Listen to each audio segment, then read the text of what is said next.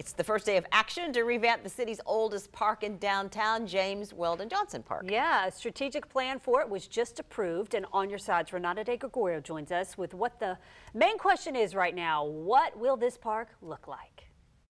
That is the question. What will the redesign look like? Will I still be riding through a mouth in 3 years? What we do know is the park is right across from City Hall, and the people redesigning it want to make sure that your voice is heard here.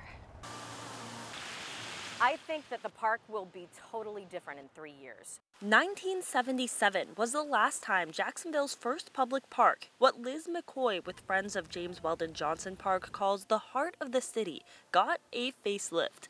To get this heart beating with a new life, a redesign project now moves forward. We don't have a design currently in our minds.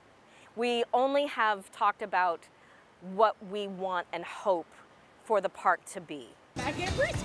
For this space that hosts more than 300 events every year, McCoy is hoping for a stage with a permanent sound system and lighting, and a cafe with bathrooms. Expect to see a dedication to civil rights leader and poet James Weldon Johnson. We also want to be the place where history happens.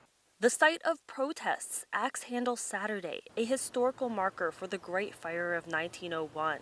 This park holds history, and McCoy wants the redesign to amplify that. We want to be the spot where people's voices are heard, and that is what the Central Park of any city should be.